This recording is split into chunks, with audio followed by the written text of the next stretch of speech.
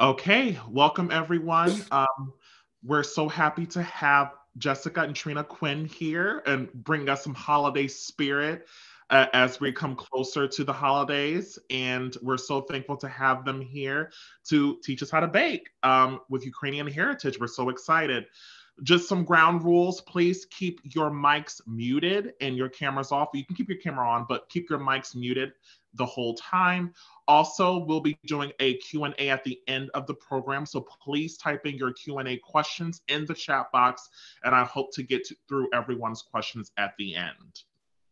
Also, this program will be recorded and it will be sent out to all participants tomorrow with the follow-up survey and recipe as well. Without further ado, we're going to hand it over to Trina and Jessica, and thank you so much. Hi, everyone. Welcome to our kitchen. We're Dacha 46, incidentally started in October of 2020. This is the kitchen where we created the concept, some of our original recipes, and our most popular dish, our pelmeni. Right on this very table. I'm Jessica, by the way. I'm Trina, and we created Dacha 46, in October, October of 2020, and we had been furloughed from our jobs, and we just started cooking so much, and for us, it was really wonderful and therapeutic to just start cooking all the food that we really enjoyed. And a lot of that ended up being the food that Jess grew up eating. And incidentally, I had only had a fraction of it. And she kind of blew my mind during COVID. I was like, what is this? What is this? And it kind of just, I don't know, snowballed from there. Not to over, romanticize it. It was the first time in our adult lives that we had this much free time on our hands. And both Trina and myself have worked in this, industry, in the restaurant industry for our entire adult, careers. And we had this abundance of time and this ability to really play and be creative and kind of tap into my culture. And it was a beautiful thing that I got to share with Trina for the first time. And at that point, we've been together over 10 years at this point, but so my background is Latvian, Ukrainian, Jewish. And so we're really excited to be putting on today's class and, doing a little demo of our version of rugelach. A fun thing about rugelach, is that I don't think that any two are alike. I think that every family, every person has different preferences, different recipes, and I think one of the beautiful things about this cookie is its versatility. And it's one of the things that I think Dacha 46 really loves. And it's one of those things that we really love is that we get to really play and interact and kind of maybe change up recipes that, have this connotation of being a certain way and doing something new and surprising, or at least putting our own spin on it. I mean, she says it very nicely here, but when I tell her, I was like, I don't know if people are going to like that. It's like this rage fills. And then she's like, oh, okay. Like, it's definitely one of those things where we're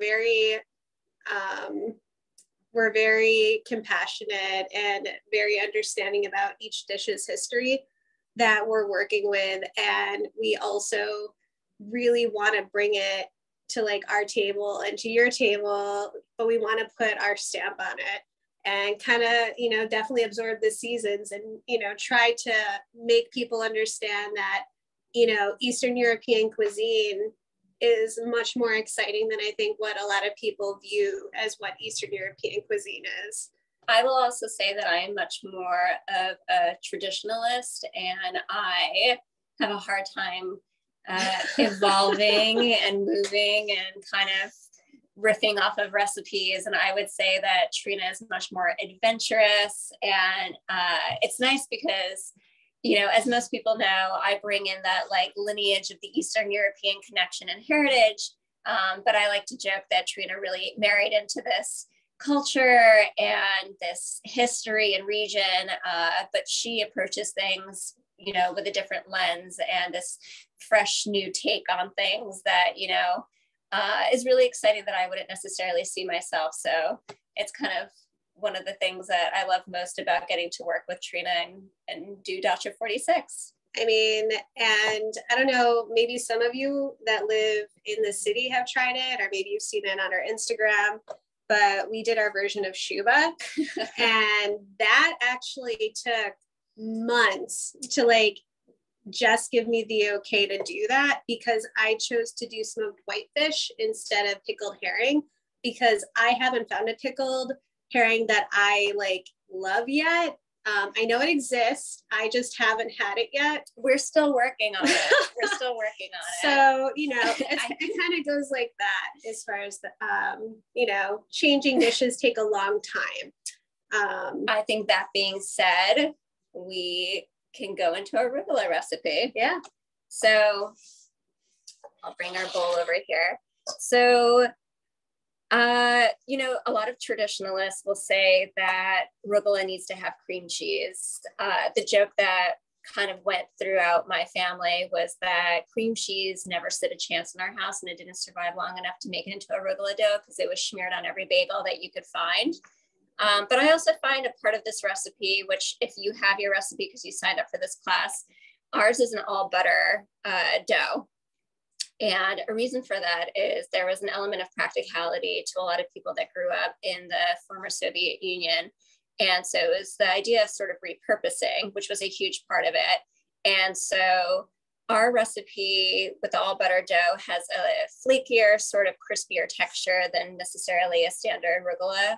But at the same time, I prefer it. I love it. I think it's great. But so in this bowl, we have our all-purpose flour, we have our sugar, and we have our salt.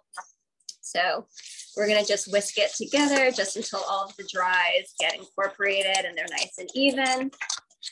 I'm going to be mostly watching through this part. And Trina likes to pretend that she doesn't know how to bake, but I just am convinced that she does that. So I'll do all the baking, then she gets to eat it. But if she's the best at it, I don't know why I would do it. You know, that's the trick. In the fridge, we have our already pre-grated butter. So in the recipe, we call for grated butter. So it's easiest if you do it when it's either frozen or just really chilled from the fridge, so it kind of retains its structure. And all we're gonna, oh, thank you.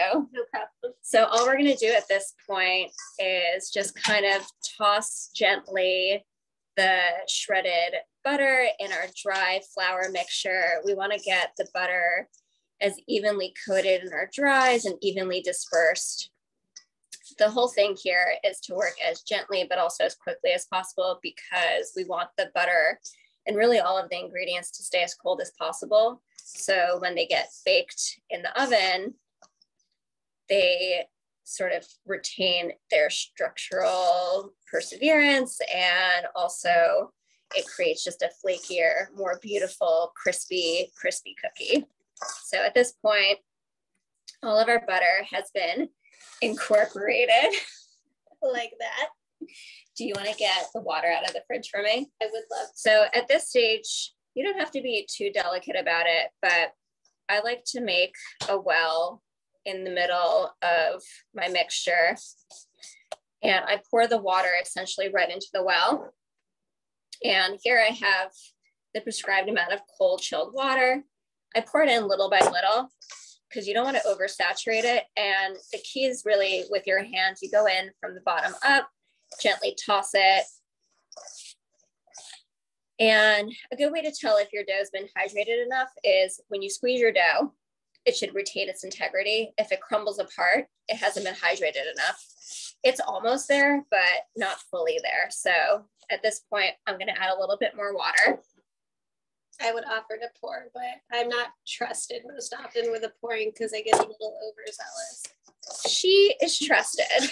She likes to pretend she's trusted. So at this point, the dough is coming together really nicely. Everything's coated. Everything looks really hydrated. You don't have these intense dry pockets. Everything's also still really cold. My hands are freezing at this point. So everything's temperaturally correct.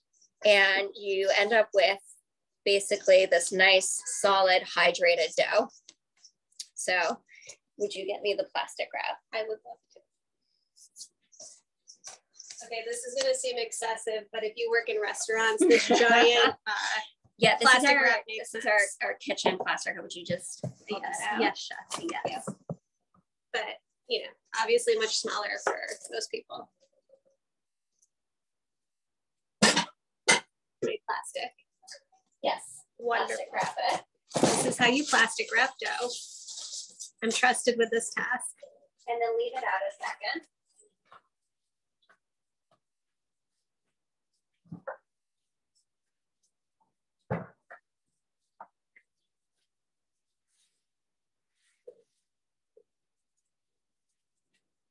Don't worry, I'm coming back.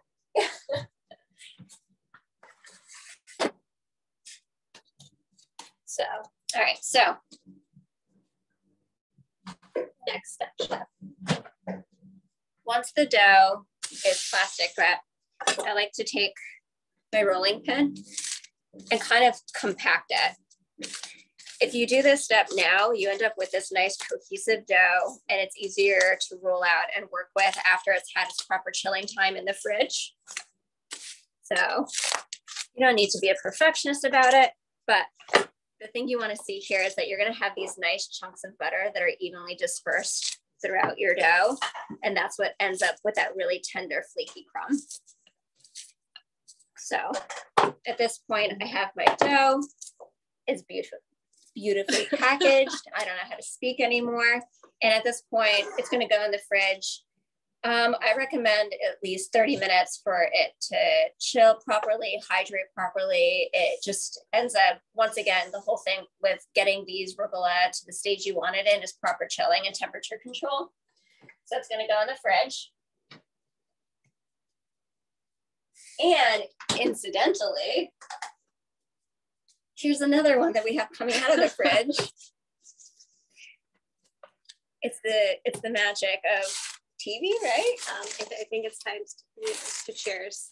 Are we cheersing?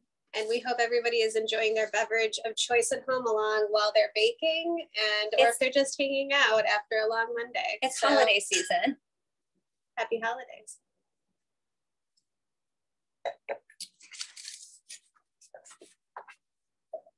Wrap it. So, as some of you know, my background is Latvian and Ukrainian. My parents immigrated to the States in the early 80s. Ooh, wait, okay, this is going to be a pause portion. It's a story time. So we have like boxes of Justin's family photos, and they're pretty much the best things ever. Like, yeah. So rugelach are a popular Eastern European Jewish, dessert cookie. I think that it's a misnomer that it is a cookie meant to be enjoyed really only around the holidays. In my household, we enjoyed them year round. We still enjoy them year round. We used to joke that rugelach were like our chocolate chip cookie.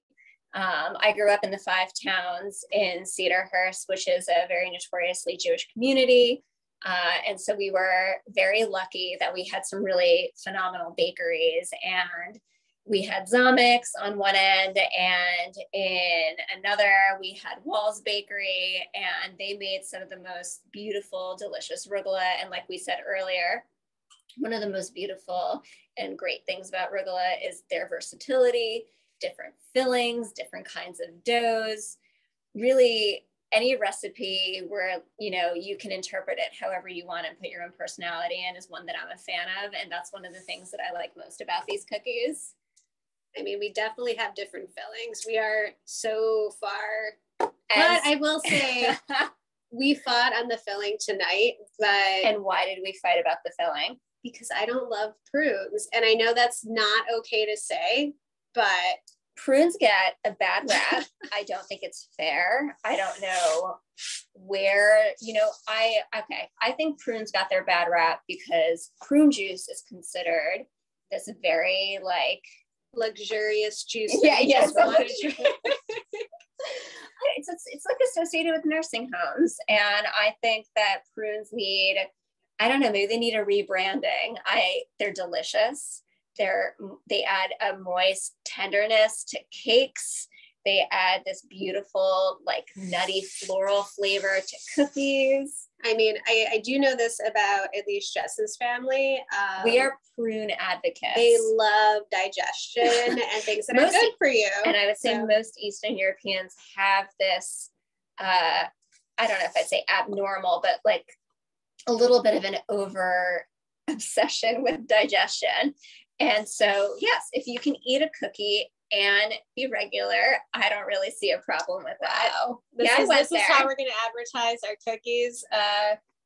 Listen, maybe that could be the new thing. Wow. But as Trina, why don't you go ahead? No, let me do the photos. All right, you do I got the photos. Which one do you want? I don't know, whichever one you want. I mean, we have to show the background in order for everybody to understand exactly where Dacha started. And I think we should start with the original, which is hopefully, I think everybody can see. I'm just going to put our faces right out. There. I think you can see her. Who is she? So that is my maternal grandmother. She's Baba Rocha. She, like everyone on my mother's side, came from Riga, which is the capital of Latvia. She was a phenomenal baker and cook. My mother was not. And so I like to think that whatever natural baking genes I got were inherited from her. I mean, speaking of the ultimate matriarch, while we're here, if we might as well go into that. So, I mean, my mother unfortunately didn't really have a talent in the kitchen, but she did have a talent for wardrobe. Right. Let's see. I'm hoping you get the full effect here. So those are the parents. That is Aspira and Boris in the 80s. Really, just this is where she came from. Yes, which explains a lot. And on that note, we're going to go back to the dough. So we have our dough that's been sitting in the fridge. It's nice and hydrated. We're going to pretty liberally flour whatever surface we're working on. And you're going to take your dough. I like to flour a little on the bottom, a little bit on top. And we're going to have our rolling pin. And for this one, so this batch makes actually 16 cookies. There's going to be an amendment made. But so the recipe actually only makes one batch of dough. I think in the directions it said that it was going to be divided into 2 different batches and it yielded 32. So it actually makes one dough. So you won't be cutting it in half or anything like that. And it makes 16 cookies. And at this point, you're just kind of working from the middle out. And you're going to kind of turn it to make sure it's not sticking. And you want to roll it out into, I'd say, a 13 or 14 inch, shape. It doesn't have to be a circle because you're going to cut it into a circle. So it doesn't really matter at this point. You don't need to be precise about it. One of the things I like about this cookie is it's not the most temperamental, but it is quite enjoyable. So you're just going to keep working it slowly. If you see that your dough is sticking, don't be afraid to flour it. It really honestly can handle it. And so you're going to just roll it.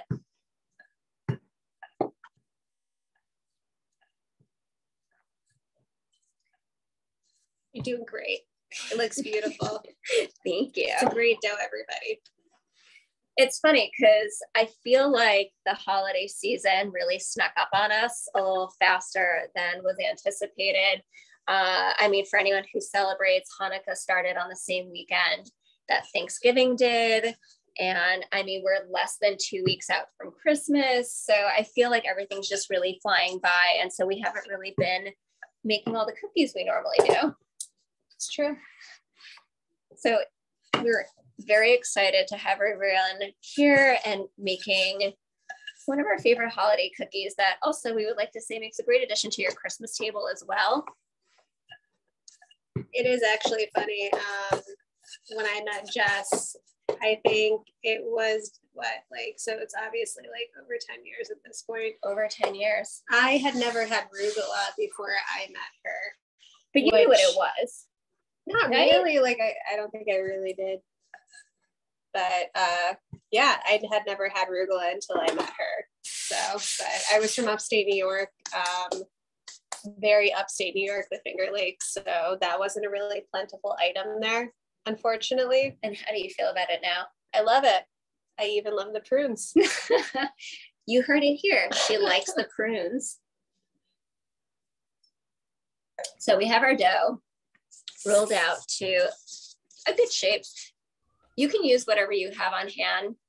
It doesn't matter. You can use a plate. You can use a cake dish, but we have a 12-inch cake round that we're going to use just as a guide for when we trim it.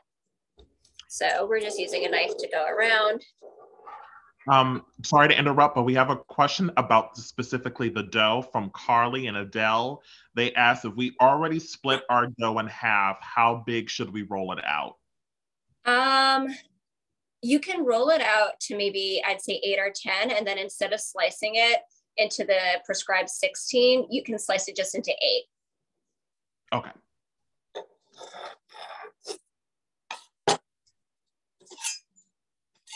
Okay.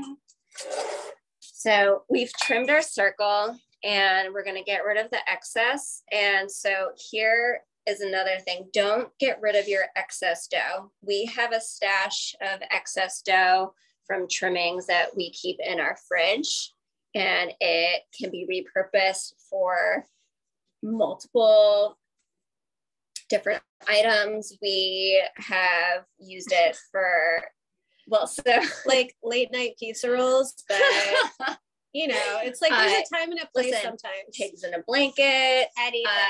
Perfect. Okay, so growing up, it was an institution that we used to love to go to, but City Bakery, for anyone that knows, was in Flatiron. It was around for, I don't know, it feels like forever. They're known for their hot chocolate, but a family favorite for us was they had a baker's muffin, and it was this, I don't know how to even describe it. It was like this muffiny croissant Danish concoction that was baked in a muffin pan, and it had raisins and walnuts and a dusting of powdered sugar. If you take your leftover scraps and you roll it into balls that you then roll in cinnamon sugar and just put together in a muffin pan, you can get this weird hybrid that no one's going to be upset about, I promise. So anyway, we have our beautiful circle of dough at this point. And Trina, what do we have? So we preserve a lot of stuff in our very tiny apartment. And this year we managed to actually preserve a lot of stone fruit. So these are some really wonderful apricots we got from my family in upstate. Yes, so we are very fortunate to have a lot of access to really beautiful produce. And I would say that Trina is not obsessed with preserving, but has a strong fondness for it. Am I right in saying that? I mean, why wouldn't you love a ball jar? You know, I mean, we have so many of them. You can use them whenever. So it's also nice because it is winter time. It's really dark out. There feels like there's no sunshine left in the world. And when you bite into the rugelach, you have this really beautiful sort of pop of summer with these nice like floral and tart apricot marmalade that we kind of include in this recipe. So very liberally just spread whatever jam you want, whatever preserve you want. There's really no rhyme or reason. Do whatever you want. It's like a free for all with this recipe. And you just want to leave a little border on just the very outside of your dough, which I learned. So you got that spread out. Nutella is amazing. I'm with that. She loves Nutella. I do. I will eat it by the spoonful. We can't actually have it in this home. So after you have whatever preserved jam you want, we have just some cinnamon sugar, and we are going to very generously just lay it out on top of your jam. We're obsessed with cinnamon sugar in this household. And so when I say liberally, I mean, you know, good amount. So at this point, you have your foundation.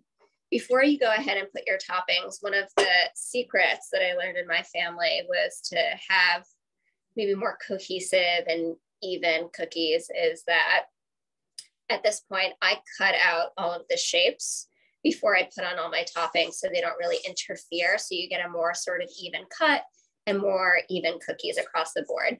So the easiest way to do that is you're gonna first cut your circle into quarters.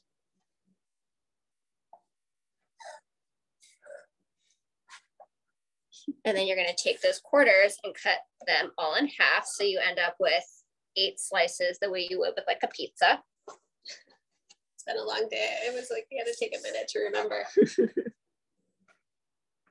I would just eat that. Yeah, I know you would. And then to get the 16, you're gonna then cut your 8s all in half.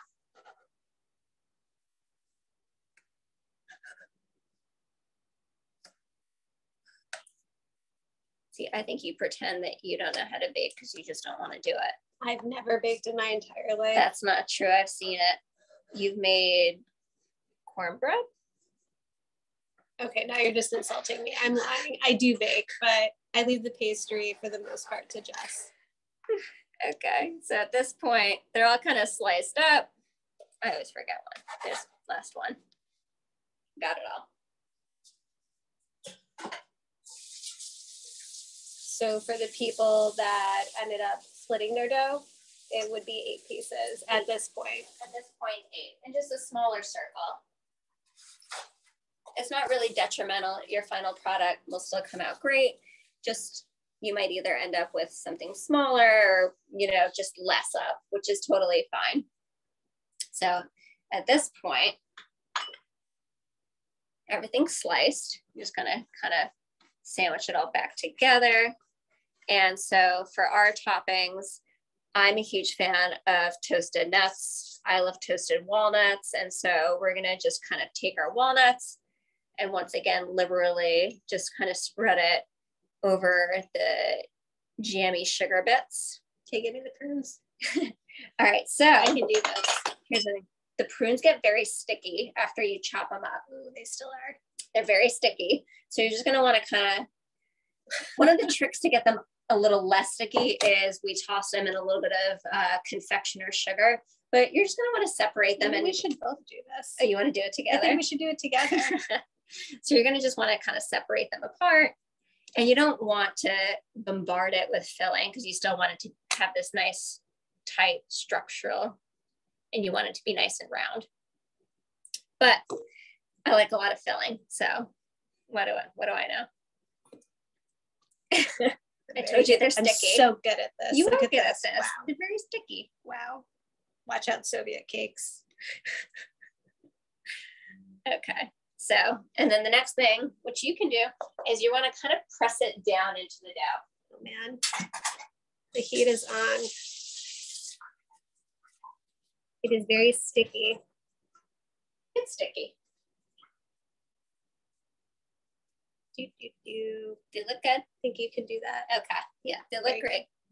It's beautiful. So at this point, I personally find this the most fun of making these rugelach. Do you want to do it with me? I love rolling the rugies. The rugies. Yes, the rugies. Whatever you want to call them. So all you're going to do to assemble them is working from the outside in is, and I like to pinch it and stretch it out a little bit, almost the way you would with a croissant. So it has a little bit more of a runway, if you will. You're going to tightly wrap it. And working from the outside, working in, you're just gonna gently roll it up.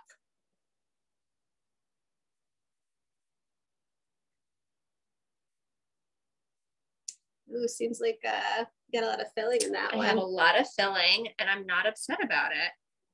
And I feel very good about this one. Nice spiral. I'm the pastry chef now. At this point, what I'm gonna do is I'm gonna bring over our sheet pan. Here's Jessica's, just for the record, because this is being recorded. This is not a competition, and I have clearly much more filling. So we're gonna keep doing it and working from the outside, going in. And so that's the thing, we talk about it all the time, but the idea that everything needs to be the same and it doesn't change, you know, there's not a lot of room for growth and creativity and for really personal identity if and how are we putting these on the tray? Just spaced a little bit apart. Okay. They don't go too crazy. Do we put the fold down? Fold has to be down, by the way. Okay. You want to keep the seam side down, and that way, as it bakes, it doesn't unravel, and it keeps this nice tight spiral. But we talk about all the different fillings. Obviously, this one is a very particular kind of filling with the apricot preserves and the prunes. But for me, it's all about nostalgia. This is one of those recipes that for me, I really feel like it represents Eastern European culture, and it really represents my upbringing and growing up, and really just kind of the food of my childhood. And I think that the fun thing with Dacha is it's sort of this reimagination that really, I think you lend to it. I mean, we definitely have fun. Like, we always joke around that it's like, I grew up with like peanut butter and jelly sandwiches in my lunchbox, and you grew up with what? Pickled herring? Well, I grew up with like butter and caviar on Baradinsky bread, which we're not competing with each other, but if we're talking PBJ versus, butter and caviar, I don't know. I mean, maybe they could have like had a little bit of both. Could have been friends, right? A little half and half. Could have shared a sandwich. A little bit of everything. I understand it's definitely a messier project with more filling, but I would wager that the final product is more delicious. Who's gonna we're nothing if not extravagant. It's all about excess.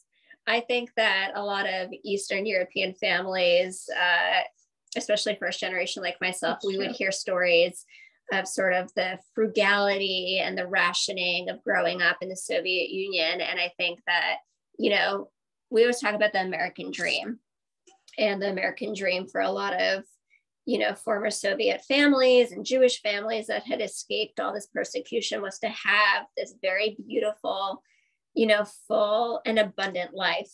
And so a lot of that I feel like translates in our food, and sometimes it's a little bit about excess, and it's about abundance, and it's about celebration. And I think that that's definitely one of the pillars of Dacha. It's one of my favorite things that I feel like is the ethos of who we are and what we stand for. I mean, we celebrate anything. Like, you had a great day, let's have a party. Like, listen, it's the good and it's the bad. You had a bad day, let's have a party. Let's cook food. So at this point, we're gonna do just a quick little cleanup. Well, here, I got some jam. We'll show everybody what we did. They're a little spaced out, I think.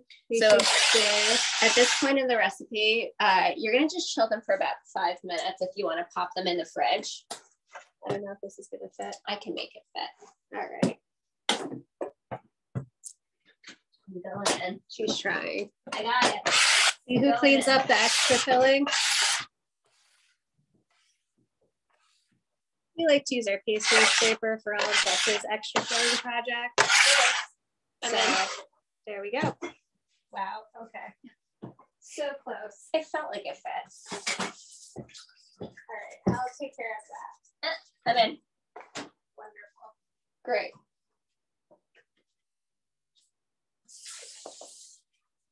So hopefully at this point, everybody's having fun. We're all drinking our beverages of choice. We're not boring you to death. I think we're rather exciting. So while those are chilling, everyone should have their ovens preheating to 400 degrees if you don't already. The key, once again, always, it's about temperature. Since it's an all butter crust, you want every stage of the process to stay as chilled as you can, just so when it bakes, the butter evaporates, creating these beautiful air pockets. And that's what's going to create that really gorgeous flakiness that we're trying to achieve. So for anyone who doesn't know a little background about us and sort of the things that we've been working on and planning, we are just coming off of successfully funding our Kickstarter. Which, if any of you kindly donated, thank you. We have a very long way to go still as far as preparation and planning. But right now we got some kind of cool stuff in the works. We did a holiday pre-order. Our friends over at Augie's, also a Eastern European. Yes, if you don't know Jeremy of Augie's Counter, he has been an immeasurable resource and friend to us, and he recently opened his Hungarian Jewish cafe restaurant in Crown Heights, and we couldn't be bigger fans of his.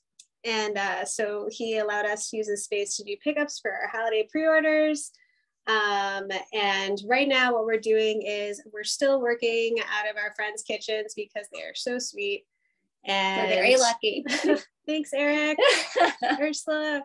And so we are currently selling our palmini right now at Poppy's in Brooklyn, which is at 243 DeGrasse Street.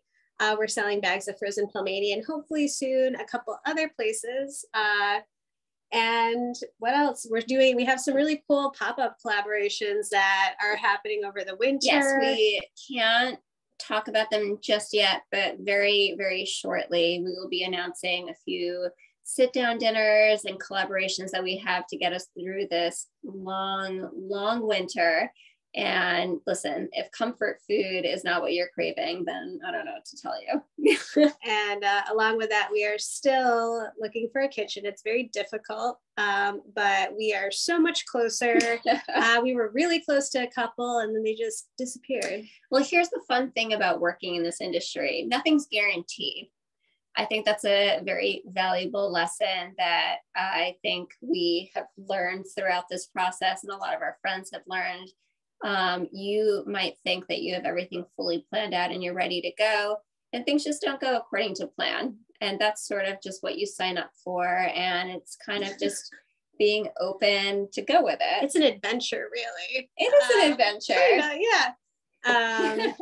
But yeah, so that's where we're at right now. But definitely go to dacha46.com. That's our website. But all our most up-to-date updates are always on our Instagram, just because it's easier for us because we're both not great at technology.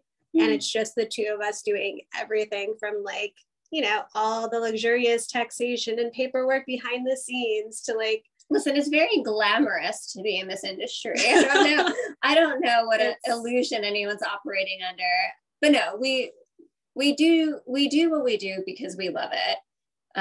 One of the things that we really saw happening when we first started Dacha 46 was we really saw the idea of community in action, which I don't necessarily think the restaurant industry had ever seen in such a visceral and transformative way before. You know, during COVID, I think there was this idea of really rallying and getting together. And if it wasn't for our community and colleagues and peers, you know, we wouldn't be where we were and where we are today. But one of those things really was, I think, about visibility and about being Eastern European, Jewish, queer, and part of this community and existing and really seeing all these people show up and feel like they had found this commonality and a place to belong and a place to feel welcome. It is true. You definitely, like, when we first started doing this, like, it was really awesome to see when we were doing it from our apartment. And so we were running down orders, just seeing Jess come back up. And she was like, oh my God.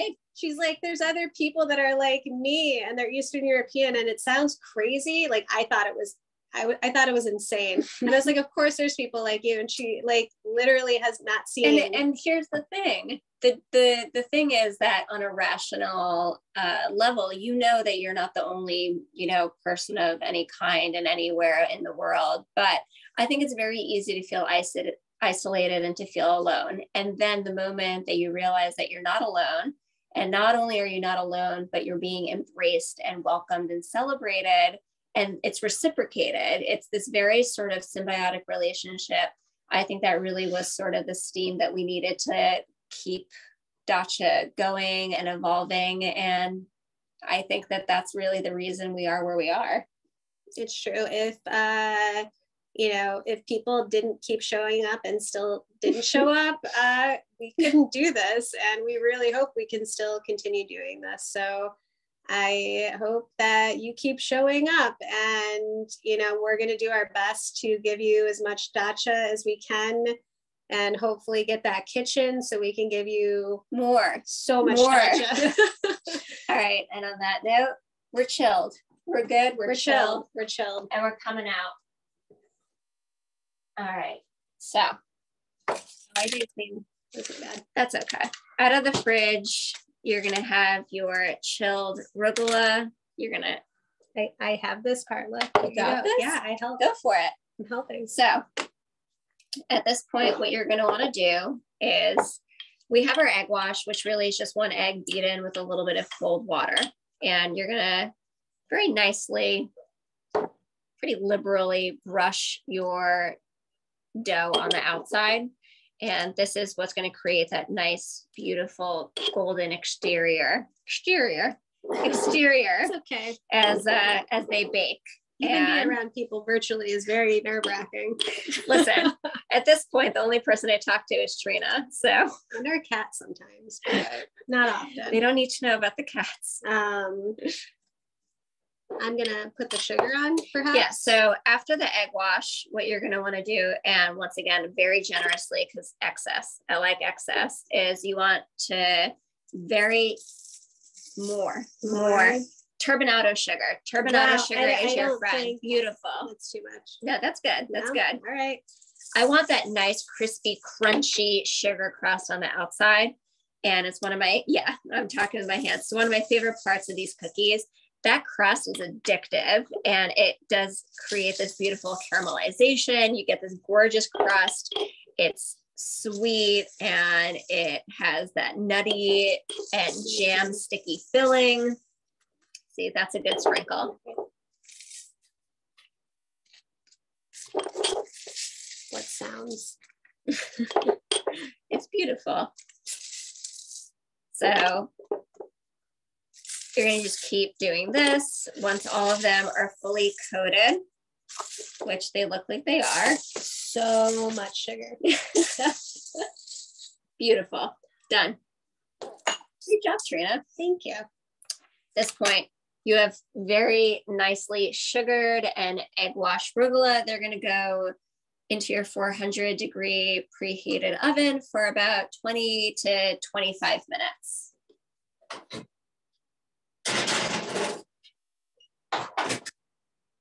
And because the magic of TV teaches us how to do this, we have already a batch that's baked off.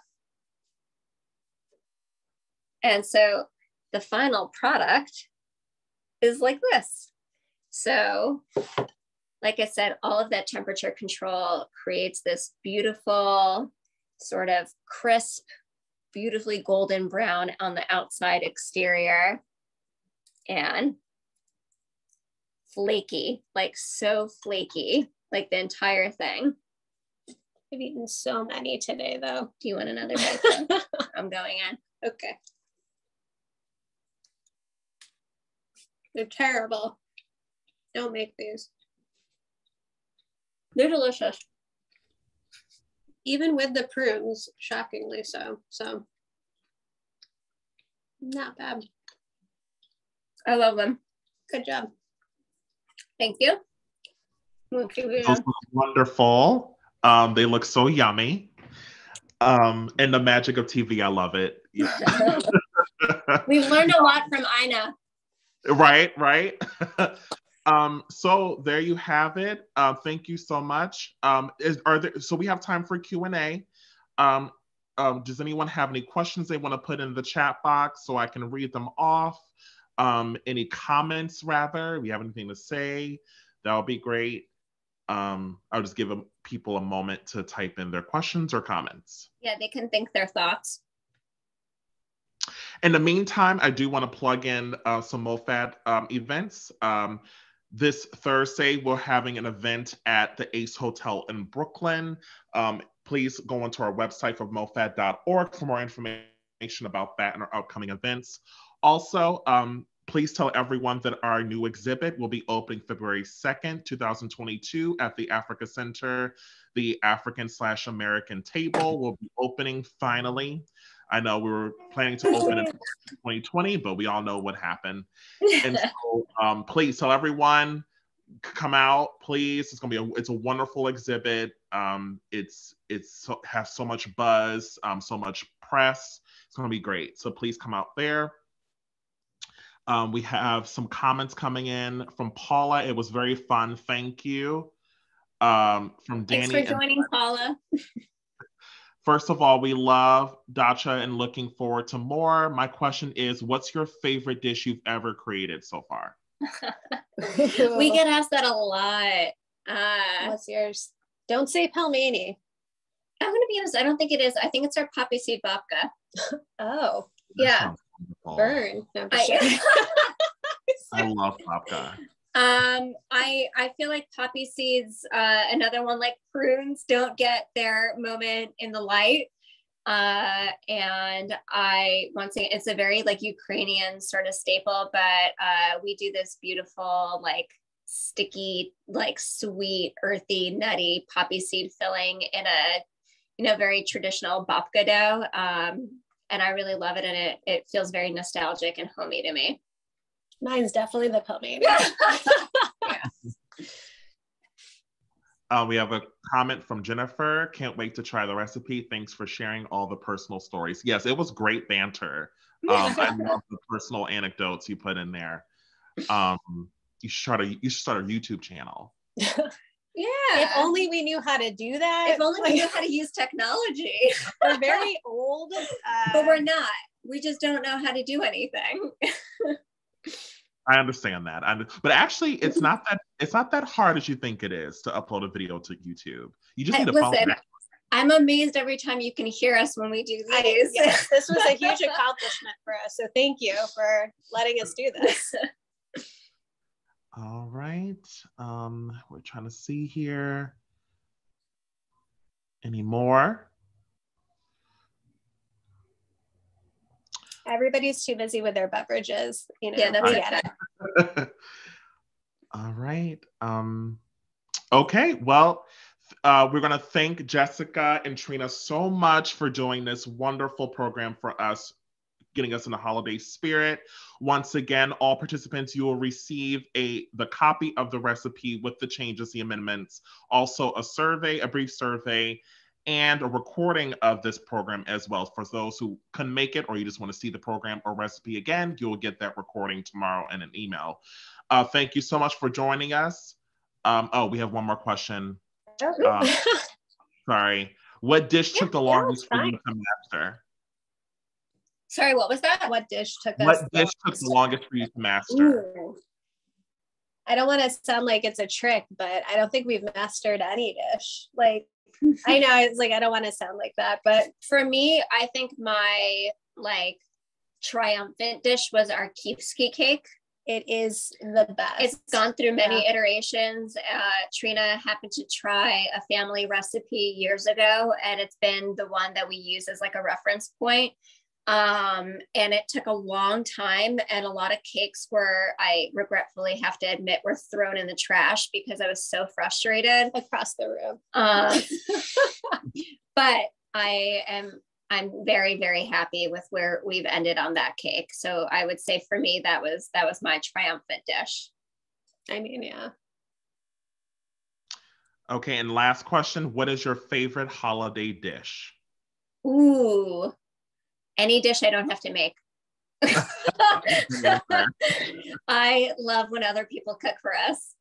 I think it's funny. There's a joke out there that people don't like to cook for people who are like chefs or in the industry because they're intimidated. But you could literally put a sandwich, like you put bread and butter in front of me, and I would be so excited to eat it because I didn't make it. It's true. That is very true. But also Trina's mom's mac and cheese.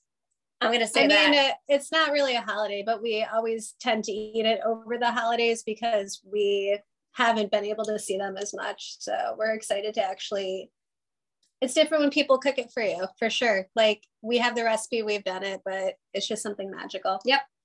I would say, as an African American, mac and cheese is very much a holiday dish, and Yeah. we eat it all the time on holidays. So yes, it does count.